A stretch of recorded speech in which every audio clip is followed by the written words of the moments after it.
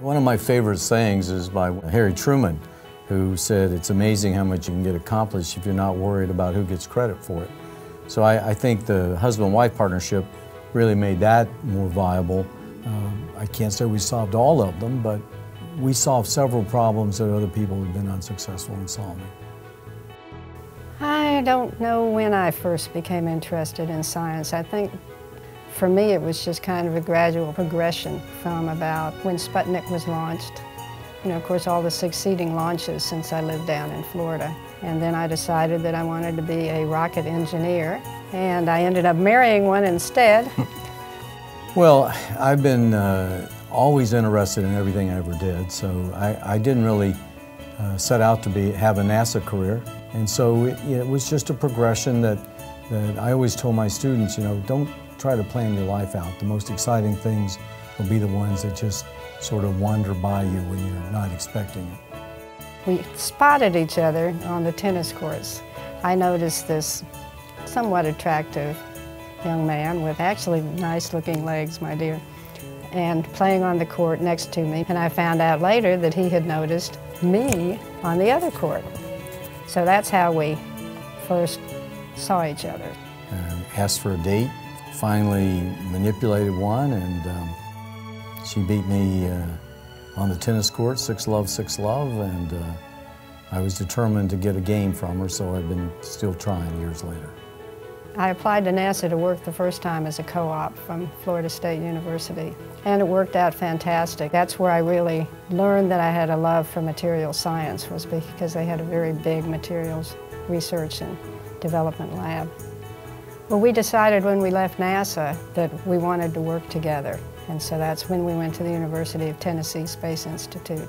We formed a research team to do laser materials processing and microgravity solidification in space, because it gave us the opportunity to combine our different talents. It was really a nice partnership because, you know, my area was fluid mechanics and her area was metallurgy. We were doing processing of materials using lasers. That was our first big endeavor together. We would have been good research partners even if we hadn't been married, I think. Mm-hmm. You know, we were learning every day. It was a new field. We went from knowing very little about laser interaction with materials to probably being one of the best groups in the United States. So, you know, when you're good at something and things are going well and people big companies are paying you to do work for them and they appreciate what you do, you see all kinds of new things, and that's what leads to innovation and invention and the things that make being a scientist so much fun. Well, the research accomplishment I would pick that makes me proudest is our little solutal Bernard cells. And I think what was interesting, we were trying to understand concentration-driven instabilities in fluids.